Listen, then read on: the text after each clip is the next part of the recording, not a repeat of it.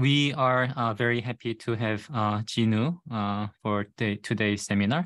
So Jinwooo Shin is a KAIST endowed chair professor in Kim Jae-chul Graduate School of AI and the School of Electrical Engineering at KAIST. And he has received a PhD from MIT in 2010 with a George M. Sprouse Award, Best CS PhD thesis at MIT. And he has been a postdoctoral researcher at Algorithms and Randomness Center at Georgia Tech, and then Business Analytics and Mathematical Sciences Department at IBM Watson. And then he joined KAIST in 2013, and since then he's been focusing on algorithmic foundations of machine learning. And he has received many awards, Rising Star Award from ACM Sigmatrix in 2015, Kenneth Sefcik Award at ACM Sigmatrix Performance 2009, Best Publication Award from Informs Applied Probability Society in 2013, Best Paper Award at ACM, MOBI HOC 2013, and Bloomberg Scientific Research Award in 2015, and ACM Sigmatrix Test of Time Award 2019. So today, Jinwooo will discuss contrastive representation learning with Rényi divergence. So without further ado, let's welcome Jinwooo. Thank you, Chang-han, for kind introduction, and thank you, organizers, for inviting me to speak here. I'm quite excited to speak here as I've grown up as stochastic networks and applied probability community, but after I came back to Korea and joined KAIST, I did some research of different flavors. But today I will present one of them, but I hope to deliver all the technical stuff with the least background. So if you have any question, please leave your question at any time during the talk and after the talk. Okay. So today I will present the contrastive representative learning with Rényi divergence. Okay. So here is the outline of the talk. Actually, there are two parts of my talk, and the first part is mostly theoretical stuff. And second part is mostly the empirical stuff. So in the first part, I will establish and introduce several variational methods for estimating probability divergences. And the second part, I will explain how these methods can be applied to solve real-world problems. Okay. Okay. So So let me start with. Let me start with some definition of mutual information. So given a pair of random variable, X and Y, okay? And then here P X, Y is the joint distribution or joint density of this random variable. And I will denote PX and PY is marginal distribution or marginal densities. Then mutual information, X, Y is defined as this KL divergence between Px, Y and Px times Py. Okay, and this is KL divergence is formally defined as like this. Okay. Okay. Then the main question I will address in the part one is how to estimate mutual information given the samples. Okay, it means that the given sample x1, y1, x2, y2, x3, y3 drawn from underlying unknown distribution in this joint distribution, how to estimate the mutual information.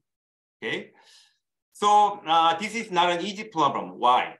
Because you cannot access the this distribution. Okay, so this Pxy and this marginal distribution Px and Py is unknown and hidden.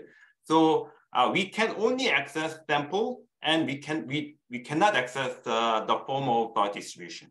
So because I mean this KL divergence required to know the form of Px, Y. So I mean we cannot apply this divergence formula directly. So it has many applications. Estimating mutual information has many applications. I will show you an example later in part 2. And many parametric and non-parametric methods have been proposed. So for example, estimating mutual information using nearest neighbor method. But recent work tend to focus on using variational bound with deep neural networks. That's what I want to introduce next. Okay, so let me introduce one variational method. Okay, so this is known as NWJ bounds. Let me explain. So for given function phi, okay, scalar function, and then consider is the conjugate function of phi star. So phi star is defined as like this. And then they consider some generalized divergence. So this is called phi divergence, formally defined as like this. And then they provide some variational formula for this divergence. So actually this phi divergence is actually the generalized version of KL divergence, because if you choose phi as log mu log u and corresponding conjugate is this form, then you can easily see that, this is nothing but KL divergence, okay? So they provide that this divergence is the supremum over all the functions. So this function is measurable function, okay? And this is expectation over P, and this is expectation over Q. And the second expectation is with respect to conjugate, okay? So this formula is nice. Why? Because, if you apply this formula for mutual information and K-weight divergence, this bound provide a variational characterization of mutual information. So if you go back to the definition of mutual information, this is defined by KL divergence, right?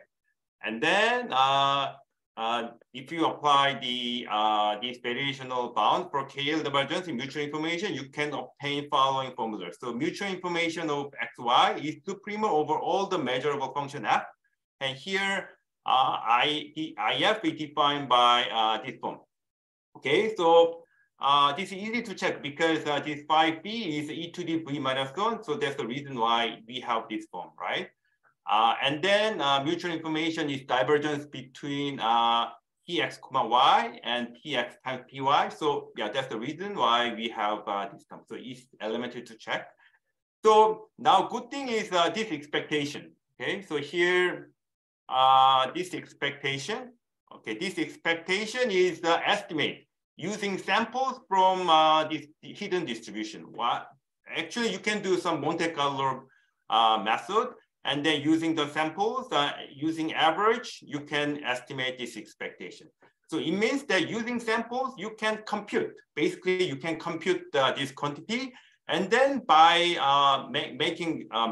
maximizing this function over this quantity, you can estimate this true mutual information. So that more formally, you can consider, neural networks. Okay, neural networks F theta. Here, theta is a parameter of neural networks. And then because a neural networks, in theory, a neural network can approximate any function in arbitrary precision from universal approximation theorem. And then you can maximizing the parameter over theta, and you can expect that this provide a good estimator for mutual information. Okay, okay. So so far so good. Okay, so let me, in the next slide, let me explain the better bound of better method than this NWJ. So this is called the DB bound. This bound proposed the following form. So this form looks very similar to NWJ bound, right? So difference is that there is some log term here, right? But NWJ bound, there is no log term here. But the overall kind of formula looks very similar. Actually, you can prove this bound using previous bound. So here, proof is quite simple. Okay, so actually, from NWJ bound, we know this one, right? Here, from here to there, I just replace F by F minus some A. So here A is some constant, right? So still, I mean, still this is supreme over all the functions. So still supreme over F minus A is still hold with equality. And then from here to there, you maximizing this quantity over A. Then you can easily check that this maximum or suprema is achieved by at this point. Okay. Then this is the proof. So then this if you plug this one here, you obtain this formula. This is called DB bound. So from this derived derivation, you can easily see that this DB bound is tighter than NWJ bound because this is a suprema over A. So this bound, DB bound, is better than NWJ bound. Okay. Okay, so good. So let me introduce one more bound. Okay. This is Jinwooo, can I ask a quick question? Yeah. I wonder, this is really cool. I wonder, could you give some insights on why computationally these bounds are easier to apply than sample composition wise? Let's say just raw sampling from the distribution and estimating the KL divergence directly. Is there some intuition as to why using the convex conjugates kind of leads to more efficient estimators? Actually, how to compute mutual information without knowing distribution form, right? That's not easy, right? So what types of estimator you're considering instead of this estimator? I see. So like you cannot even approximate in your setting, like the distribution. You cannot even draw samples from it. Is that the main limitation? Exactly. So I don't have any idea for, P. So I only have samples. So but in your bounds, you also have to compute expectation with respect to P and Q, right? Yeah. Exactly, right? So but this is expectation over F, right? So F is we know, right? Okay. F is we know, but this is expectation over P and Q. P and Q we don't know, right? I see. So not only I see. So the samples you have like from data, but then at least when you evaluate F is known. But in the previous equation, you need to know the PDF or PMF or P and Q themselves. Exactly. Oh, interesting. Yeah, that's the point. Yeah, exactly. Got it. Thank you. Okay, thank you for clarification. Okay, so let me give you one more bound. Okay, so this is called CPC bound. Okay, so actually, let me explain the formula. So this is also provide the lower bound of mutual information. So expectation over x comma y prime, which is actually from joint distribution, and y minus. Actually, plus is from joint distribution, and y minus is marginal distribution. Okay. And then anyway, whatever, it is defined by here, okay? So this actually, if x, y is from joint distribution, we call it positive pair. If x and y is from some marginal distribution independently, we call it negative pair, okay? Okay, so this is also called information noisy contrastive estimation. And then as like before, if you are maximizing this lower bound, maybe you can use it for estimator of mutual information, as like before. Okay, good. Now, but this is sad news. But unlike the previous bound, this bound is quite loose of mutual information because there's some upper bound. Okay, so you can easily see that this formula is at most this one because I ignore this summation. And then this is cancel out, and then you can easily check that this is at most log k plus 1. So this is, it means that mutual information is larger than log k plus 1. This estimator cannot approximate mutual information. So in practice, many work using this bound suggest to use a large number of k. Okay, so the next question is why do we care about CPC? This is bad bound. Then what is the advantage of CPC compared to DB and NWJ bound? Okay, So to provide you some insight, then let me explain some toy example with Gaussian data. So in this experiment, I sampled d-dimensional Gaussian vector x, y with correlation low. Then this Gaussian world, you can compute the mutual information exactly. Here, the mutual information is following analytic form, okay? And then you can consider another random variable z. Here, W is some full-length matrix, and then we have some entry-wise, cubic operation, and then it means that this is there's one-to-one mapping between Z and X, right? Y. I'm sorry. Mutual information between X and Y is same as mutual information between X and Z, right? Good. Okay, so then now I draw samples from this distribution X, Y, Z, and then apply NWJ and DV and CPC based estimator for estimating this mutual information. So actually, here in this figure, mutual information between X and Y denoted by Gaussian, and mutual information X and Z is denoted by cubic. So actually, this is a true value. Okay. Ideally, these all three quantities should be same, right? Okay. If estimator is perfect. Okay. Now you can. This is the experiment. So and then every 4K training epoch, you increase the load. So that's the reason why true value is has some this step function. Okay. And then we use the same neural network because for the estimator. Okay, and then we train this neural network, maximizing the lower bound, and then hope to estimate this true bound. So as you Jinwooo, quick here, question. What architecture do you use for F? F is just a simple, multi-layer perceptron. Okay, a fully connected neural network, some standard neural networks. Okay? No special architecture. Okay, so you see that you can observe that here NWJ and DV has very high variance when mutual information is high, right? Compared to that, CPC has very low variance, but there are some big bias, right? So actually, that's the point. Okay, so okay. So NWJ DB has maybe good bias, but very high variance. In particular, when mutual information is high.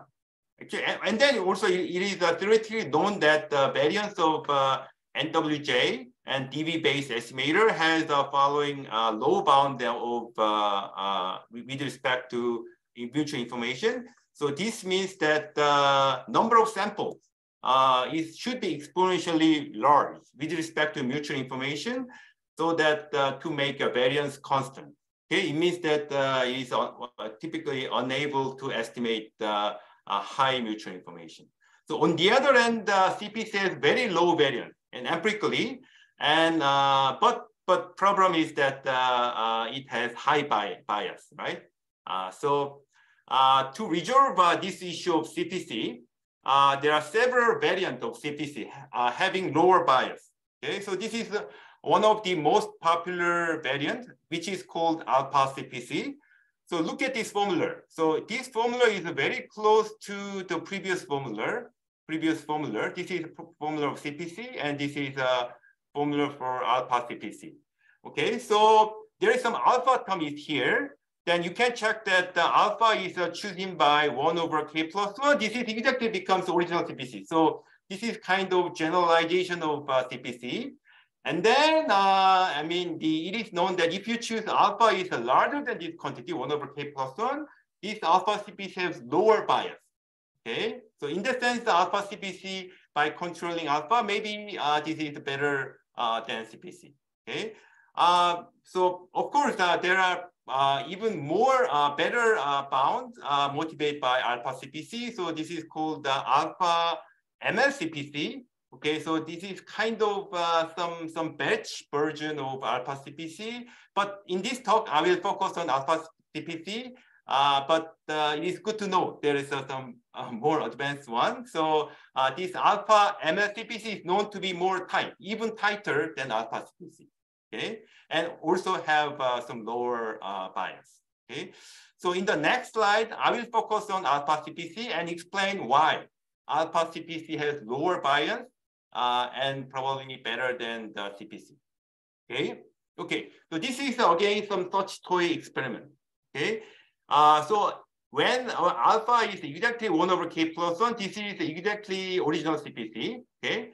But you see that if you choose a smaller alpha, you can see that this toy experiment, you can see the lower bias.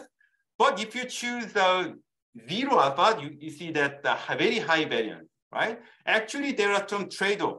If you choose large alpha, you see the low variance, but high bias, okay? But it means that the main message here is alpha control bias various trade-off in this variational estimator.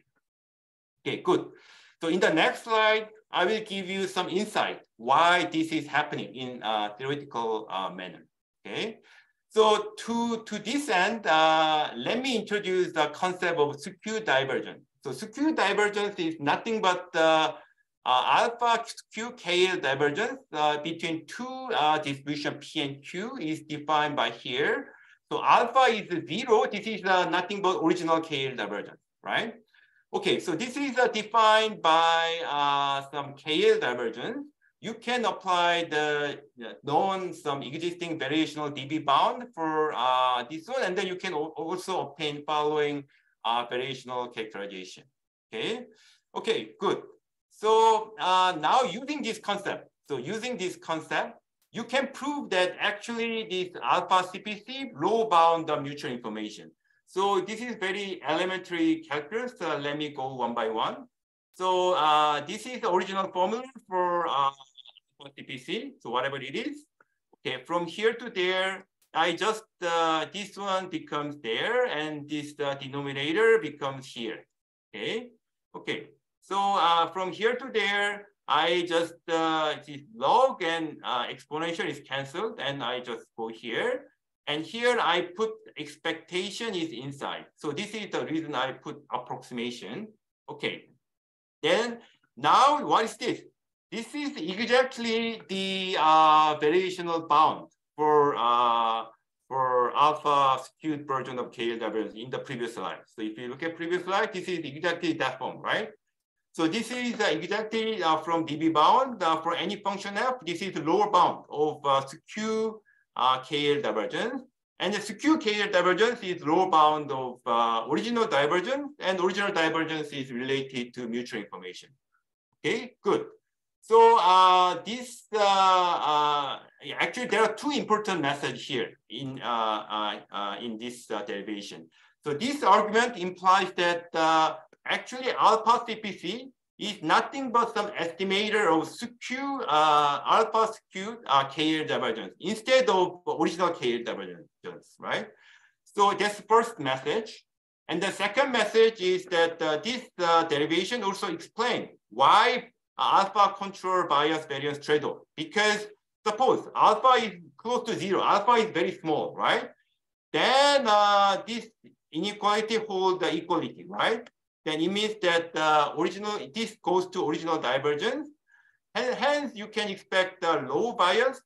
But if your alpha goes to small and this becomes large, if it becomes large, you can expect large variance because of DB bound. Okay. On the other hand, if alpha becomes large, then this one also becomes almost close to 0. Okay, it means very high bias. Okay, but you can expect low variance because this becomes smaller. Okay, so right. So that's the take message, and more even theoretically, we prove that if F star actually F star is suppose F star is kind of achieve this premium, then under this F star, the variance of estimator of the skew alpha KN divergence is upper bound by this term. Okay, here n is number of sample in use in estimation, and alpha is some alpha, right? So here, if you choose alpha is this quantity, you can show that variance is constant. And then this theorem also proved that if you choose a large alpha, then you can reduce variance. Okay. Similarly, you can prove a similar theorem for alpha version of NWJ. So now remember what is the title of this talk? Rényi contrastive learning. So now next, I'm going to explain this idea of skew divergence estimation is applicable to other types of divergence. Okay. So now let me introduce another types of divergence, Rényi divergence. Okay. So Rényi divergence is another generalization of KL divergence. It has the following some form. So you can check that there is some additional parameter gamma here. So if gamma is close to 1, it becomes KL divergence. Okay, so in that sense, this is a generalization of KL divergence. Also, it generalizes many other divergence. If gamma is 0.5, this becomes Hellinger divergence. If gamma is 2, it becomes actually essentially chi-square divergence. Okay. Okay. So now using this Rényi divergence instead of KL divergence, you can consider Rényi version of mutual information, because the original mutual information is KL divergence between px, y and px times py. Then now you can consider Rényi divergence, and then instead of KL, and then you can consider Rényi version of mutual information. Okay. Now I will ask the same question. Can you estimate this Rényi version of mutual information? Okay. As like original mutual information. Okay. So luckily, it is well known that it is also known that some variational bound for this Rényi mutual information. So here, if gamma is a parameter for Rényi divergence, if gamma is close to 1, it also becomes a previous dB bound for KL divergence. So far so good, but here there is some issue. Okay, so as you expect, if you design some estimator naively based on this variational bound, it means that you approximate this expectation based on samples, and you maximize F using neural networks. Then this estimator for this Rényi mutual information also have high variance. Okay. Now I want to fix this issue as like before. Okay. So more theoretically, we in our paper we prove that indeed this estimator have large variance. We prove lower bound, and here gamma is typically between 1 and 2. So here numerator maybe dominate denominator. Okay, so this is exponentially also growing as mutual information is growing. Okay. Okay. So now my goal is to design low variance estimator, this Rényi version of mutual information. Okay. Now we want to utilize a previous lesson. So how alpha CPC can reduce the variance of estimation of KL divergence. Okay. The answer is simple. It's actually we know that it approximates its skew version of KL divergence instead of original one. So that's the key, right? That's the key in the previous derivation, right?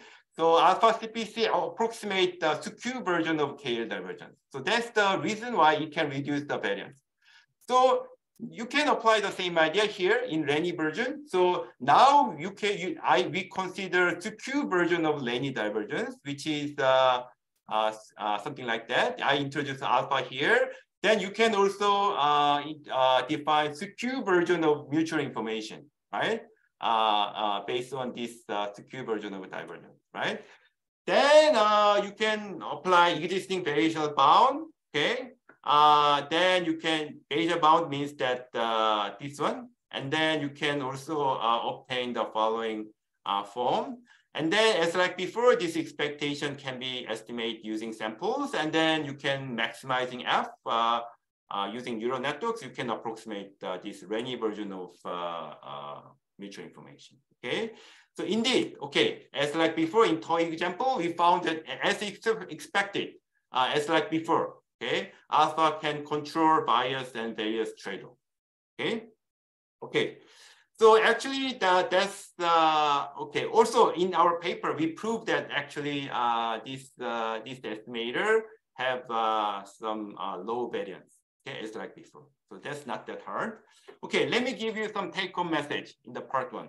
Okay, so we propose a low variance variation estimator for Rényi divergence. Okay, so how it is possible? So this was possible. We discovered that the existing CPC and MSCPC are variation estimator for skew version of KL divergence. This is our finding. Although CPC and MSCPC exist in the literature, but this is our kind of reinterpretation of this existing method. And through this analysis, also we theoretically explained that how CPC and this MSCPC become low variance and high bias estimator for mutual information.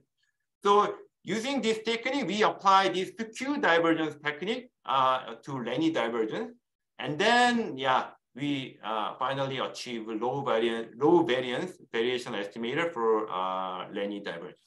Okay. Okay, so next I'm gonna give you some application of our estimator for Rényi divergence. Okay, so that becomes contrastive learning. Okay. Okay, so let me give you some motivation for the part two. So as you may know, deep neural networks have achieved remarkable success in various domains, which is, I think, a major finding in artificial intelligence during 2011 to 2015. So, but at this age, at this period, I mean, people expect that training neural networks requires a massive amount of manually labeled data. For example, this figure illustrates the models that won ImageNet large-scale visual recognition challenge. So this is ImageNet challenge. Is a kind of Olympics for computer vision test. So given 1 million training label data set, each team in the competition is solving the ImageNet classification test with building a machine learning model to classify an input image as one of 1,000 categories, right? So here, 2012 is the first year when deep neural networks win the competition. Okay, after that, all the winner use the deep neural networks. You see that even the performance of neural networks surpass human performance. Okay, at least in this task. Okay. So, okay, and then next, what is the major finding in artificial intelligence in 2016 to 2020? Okay, so, okay, arguably, I think we found that large model performs better. Okay, this is some figure from OpenAI blog. So, and then people say that, okay, in deep learning area, model becomes twice larger. For each 3 and 4 months. It means that every year, model becomes 10 times larger, roughly speaking, okay? So this is another article from explaining the GPT-3. So GPT-3 is a machine learning model for natural language processing. It has 175 billion parameter, and then it has memory exceeding 350 gigabytes. And cost 12 million to train at once. Okay, so this is huge model, but that of course this model is okay. I mean, published in 2 years ago. Nowadays we can find even larger model than GPT-3. Okay, okay. So point is following. So to train such large scale model, we need large scale training data. However, constructing large-scale label data is not easy, too expensive, and even impossible. Okay, because I mean, labeling data is time-consuming. For example, you have to annotate all the bounding boxes. For example, such kind of image for object detection, And then sometimes labeling data requires some human expert knowledge, for example, in the medical domain and some retrosynthesis. Okay, so main question is the following. So maybe collecting unlabeled data without any human annotation is extremely easy. Okay, so then question is how to utilize this unlabeled data for training neural networks. Okay. Actually, that's the main question in the part 2. Okay, for to descend self-supervised learning is common. So what is the idea of self-supervised learning is instead of constructing label with human, construct the label only from signal without any human annotation. Okay, and then label is a construct without any human annotation, only from signal. You can just apply supervised learning approach. This is some example. So this is some image, and then given in this image, you consider 9 patches, okay, and then given center position, okay, and then you can ask the model to predict one of this location of second patches. So there are 1, 2, 3, 4, 5, 6, 7, 8, 9. There's 9 possible ways. It means that you ask the model to perform 8-way classification. Okay, so this is one example. So this label is can be constructed automatically, right? We don't need any human annotation for performing this task, right? Okay, and training the neural networks, corresponding neural networks. Okay. So this is a second example. Okay, so it is a rotating given image. So given image, you can rotate the image to 90 degree and 180 degree and 270 degree, right? And then we have 4 classes. Okay, then given input image, you can ask a model to predict the rotated degree. Okay, it means that you can ask the model to perform 4-way classification. Okay, so this is an example of self-supervised learning. Okay, so this training this neural network using this self-supervised task do not need any human annotated label. Okay, okay. So what we can expect from learning from self-supervised learning. So to predict so this self-supervision, we expect maybe model might learn high-level understandings of input, and high-level representation of data might be learned without any human annotation through self-supervised learning. So how to evaluate the quality of self-supervised learning? So first, you can train large-scale unlabeled data using self-supervised learning, and then pre-train neural networks. You can test this network for various downstream tasks with limited data. It means that you freeze the representation learned by self-supervised learning, training only the last linear classification layer using only few samples. So for example, you can pre-train self-supervised learning using ImageNet dataset, 1 million dataset. You can apply this representation to some another task using fewer samples. Okay, so the people expect that without this pre-training, this classification problem is not easy to solve. But after pre-training, I mean, people expect you can solve this classification problem with fewer samples. Okay. Okay, so this is a typical procedure for evaluating quality of self-supervised learning. Okay. Okay, so I mean, this self-supervised learning is crucial for training large-scale foundation model, which is arguably, I think, main trend of current machine learning research. So it is because it has been well evidenced that adapting a big foundation model, typically pre-trained by self-supervised learning, is sufficient for solving many real-world problems with limited data. Okay. So, okay, this is some motivation background. So now let me explain what is the connection between mutual information and self-supervised learning. Okay, so this is a well-known InfoMax principle. So InfoMax principle is suggests some beautiful connection between mutual information and good representation of data. Okay, so this InfoMax principle suggests that maximizing mutual information between representation of semantically similar data, x, y. So here, if x, y is semantically similar, we call it positive pair. So here is some example. So here, x and y is actually comes from same image, right? Under data augmentation. And then you can expect that the representation of G, X, and representation of G, Y. So this is a representation of X and Y.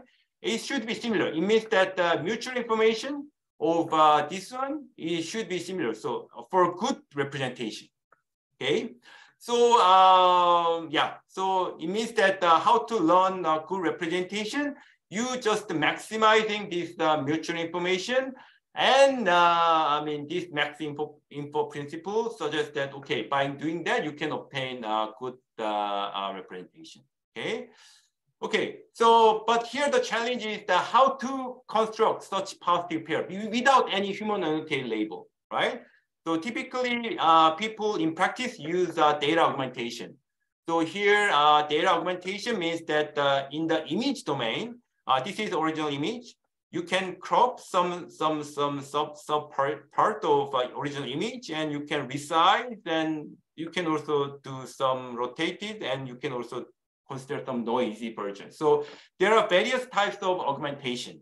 Okay, so basically you use this augmented image as positive pair, and then maximizing G under this formula, and then G in this maximizing solution, G expected to be good representation of data. So that's this principle, okay? But as you expect, here to perform InfoMax principle, you need to approximate mutual information. So that's the reason why we need the variational bound for mutual information. So in the part one, we know that we have a variational bound for this mutual information. So mutual information is actually can be approximated by maximum over F, and this is a CPC bound, and this is the formula of CPC bound. Okay. Okay. So here X in the context of representation learning, X, Y from joint distribution is positive pair, which is actually augmented data from same source. Okay, and then we call it positive pair. This is a positive pair. Okay, and if X and Y are from different data, okay, suppose this X and this Y is from different data, then we call it negative pair.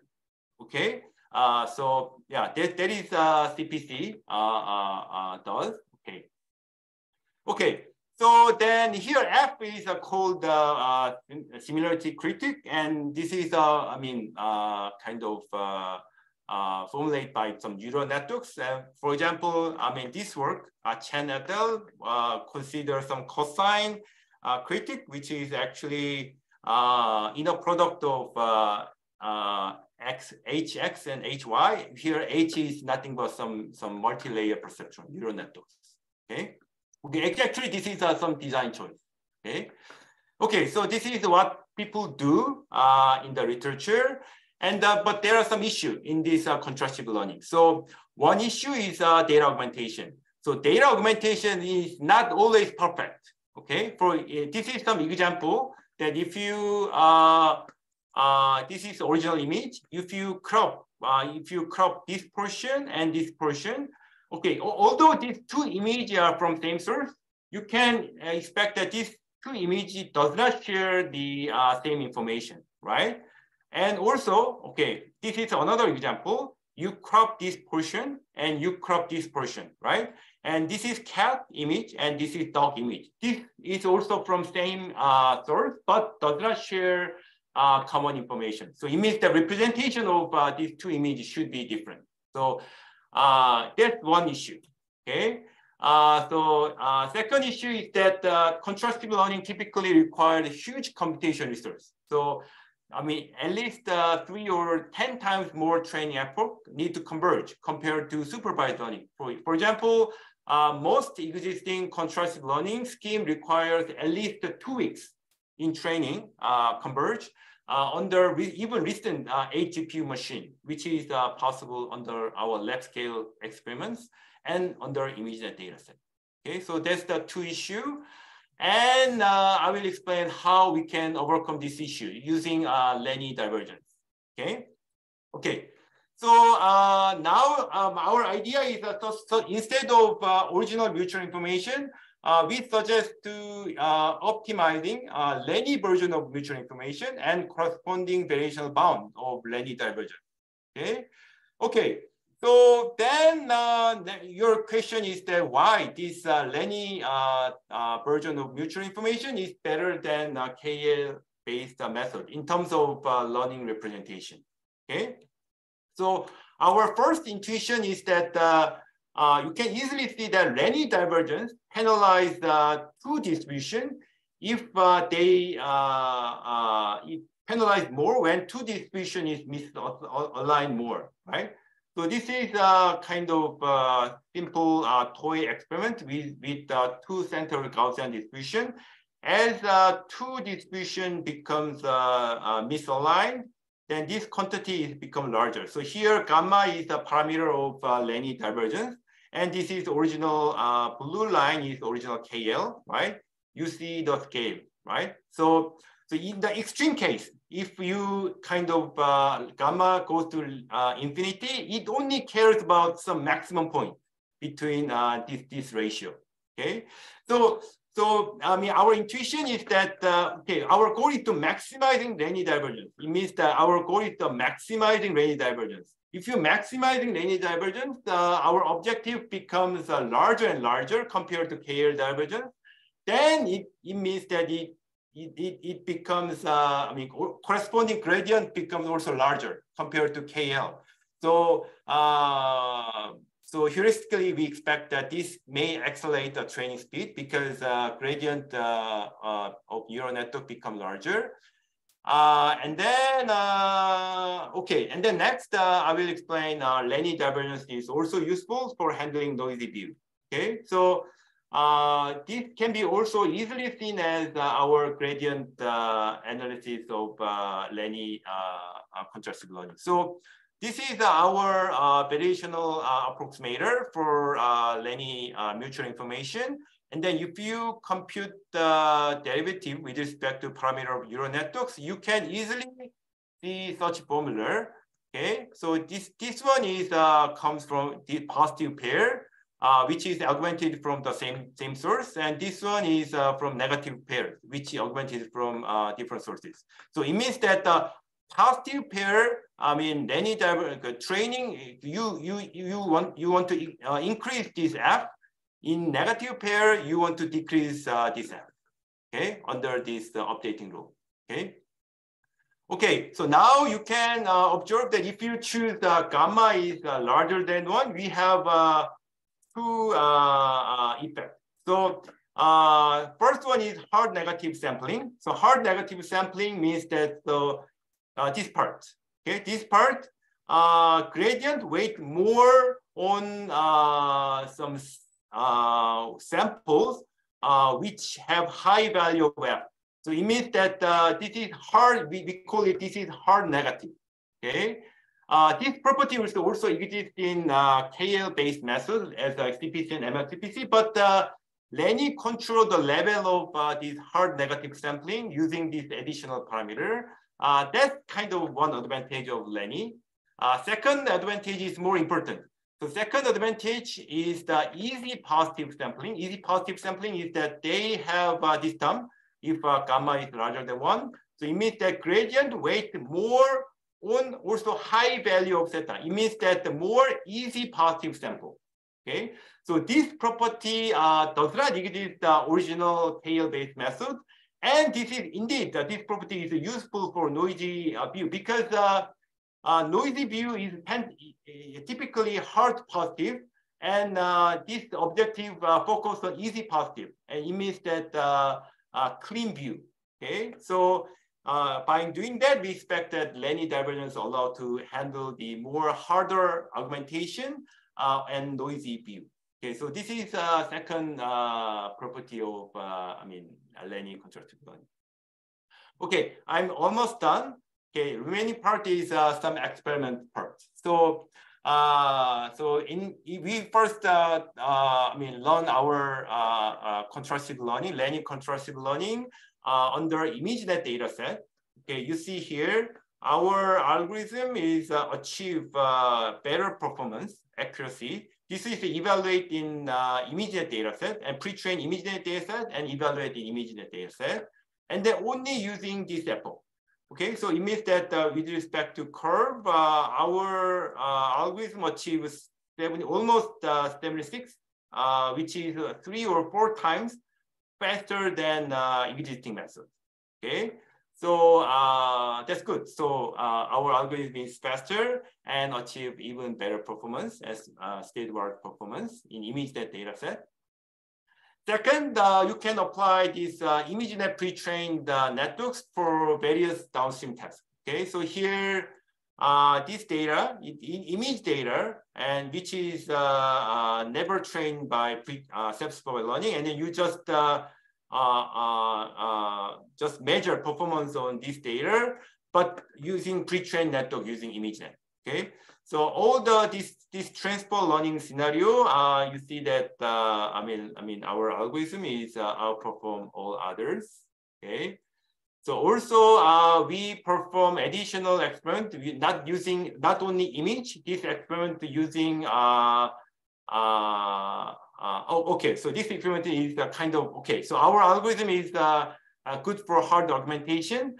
Actually, in the literature, there are also other types of algorithm also handling noisy view and hard augmentation. So we just compare our algorithm with such method and this future classification and object detection task.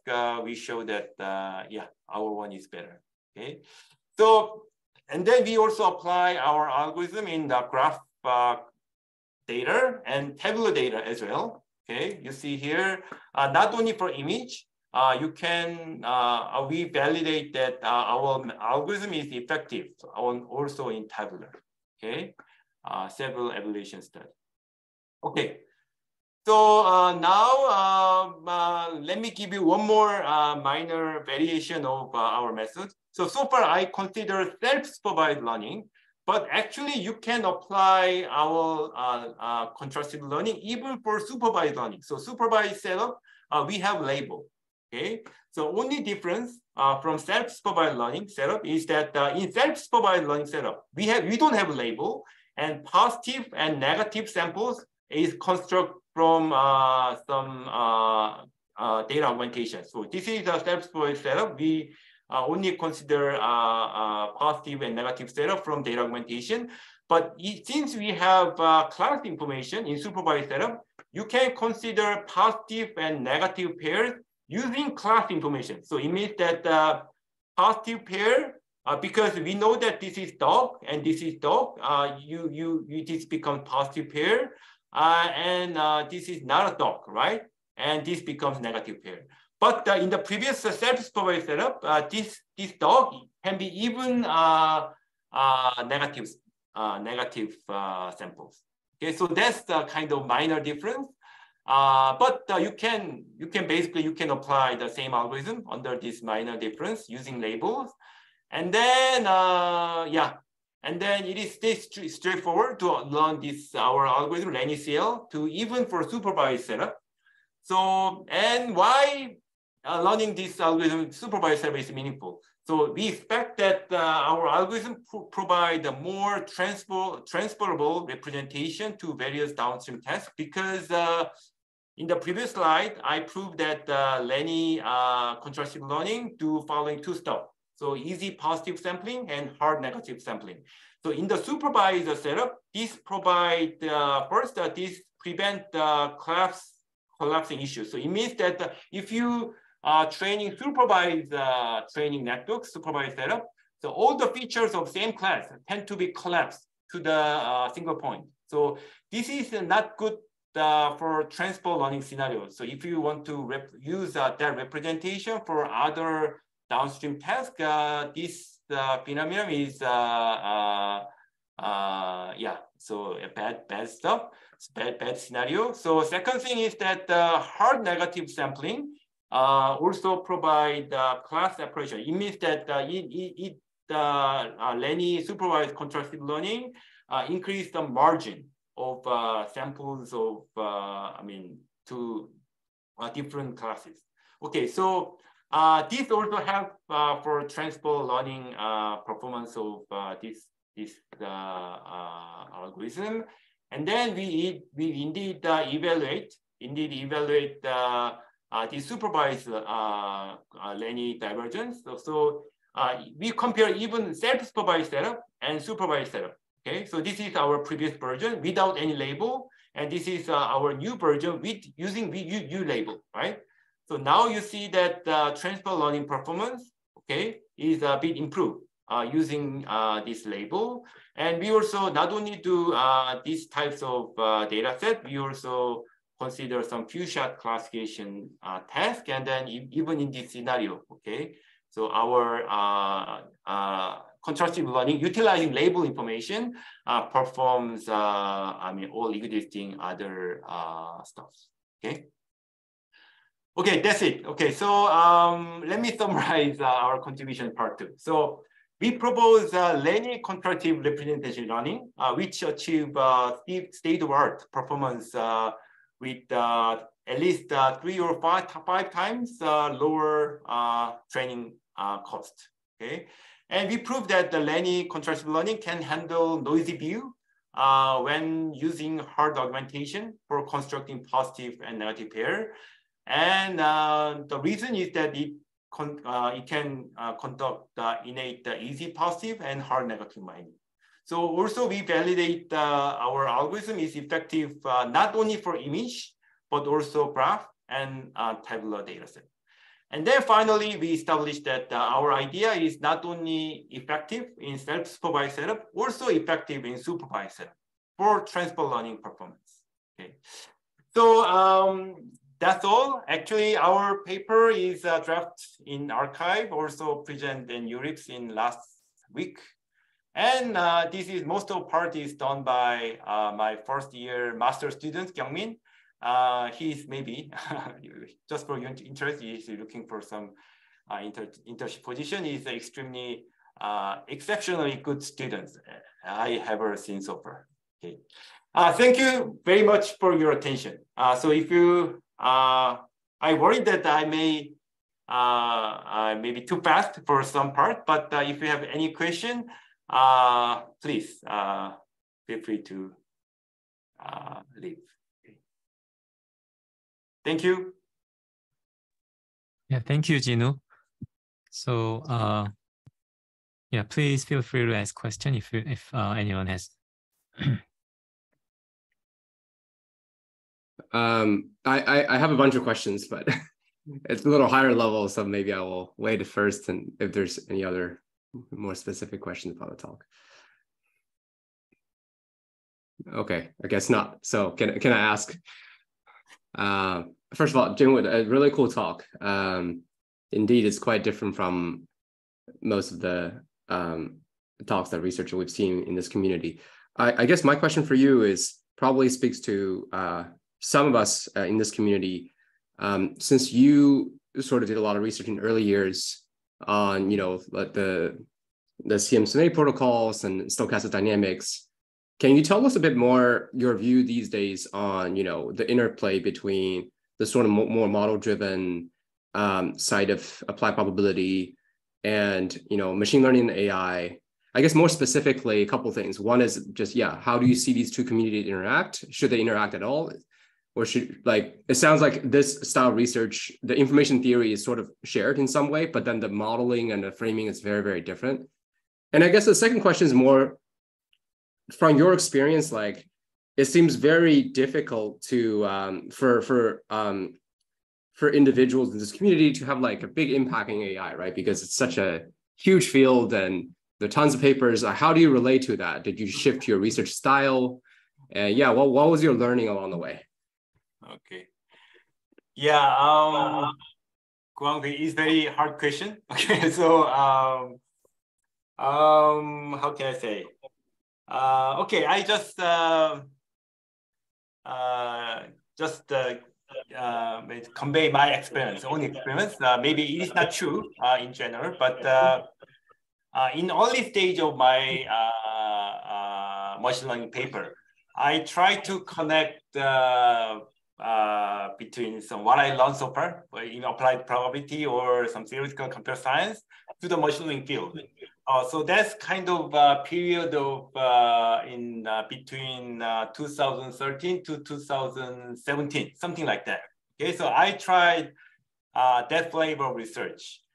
But after 2013, actually, that strategy seems not working for me because almost all papers were rejected from maybe URIPS and ICML, and actually I just follow the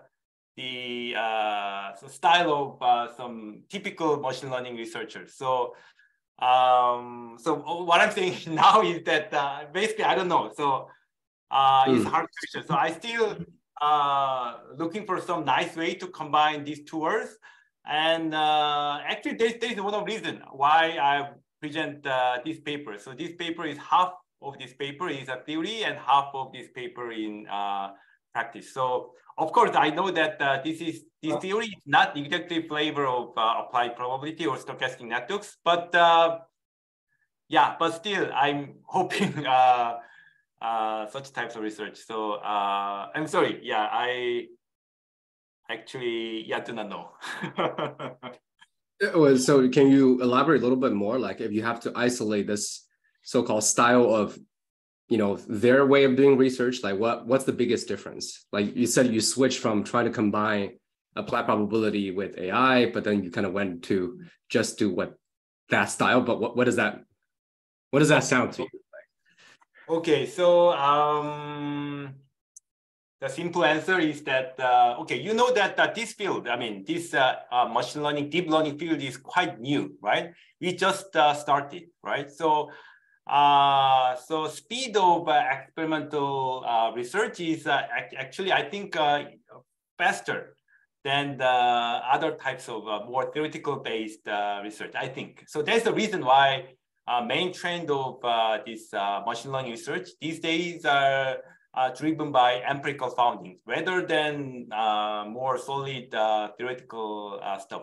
But however, after maybe this field is matured, maybe 10 years later, maybe I think most of empirical finding maybe is gone because we try almost everything, and then theoretical kind of finding, I think maybe more important after 10 years, after once this field is more mature. So yeah, that's at least I can say.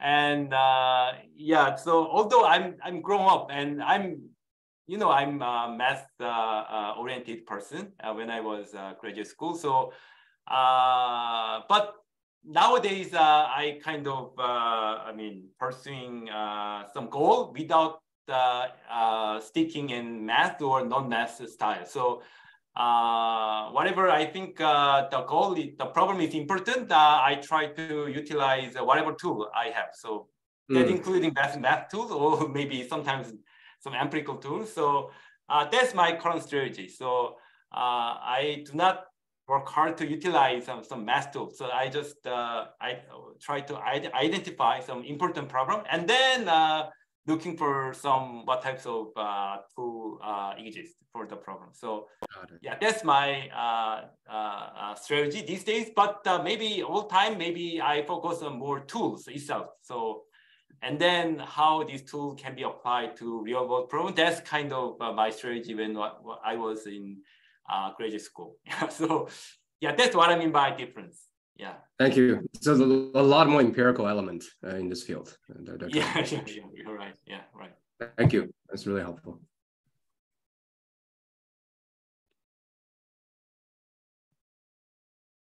And another reason, okay, maybe another reason is I realized that Korean students is really good at implementation and maybe less good. I mean, it depends on who perform research, but you can find many good, hardworking Korean students, very good at implementation and experimental research, but it's not that easy to find some students of high quality theory. So that's another reason why I kind of switched my gear after I came back to Korea.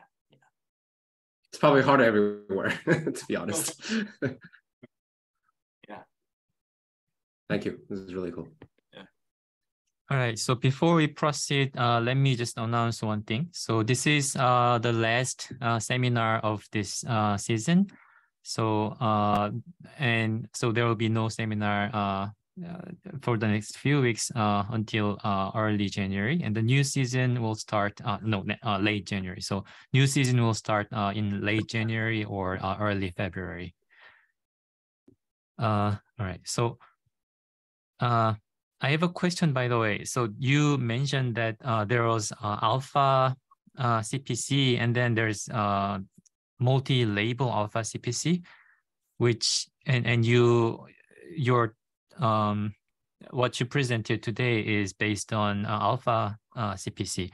Yeah. And so do you expect that if you use, or is it would it be possible or easy to use multi-label CPC instead of just regular alpha CPC, and so somehow replace and make it work better, or what's yeah? So that's my question. Oh yeah. So actually, although alpha CPC is easier to explain, so that's the reason I focus on alpha CPC in this talk. But if you look at the paper, actually, Rényi contrastive learning and Rényi contrastive representation learning is actually based on multi-label version of CPC. So actually, in our implementation, we use this idea of multi-label. So because it is known that this multi-label version is better than the single-label version. So yeah, that's what we did in this paper. But in the presentation, I just focus on alpha CPC just for sake of easy, clean presentation. Yeah. I but see. You got the point. Yeah. Oh, great, thanks. Anyone else has more questions?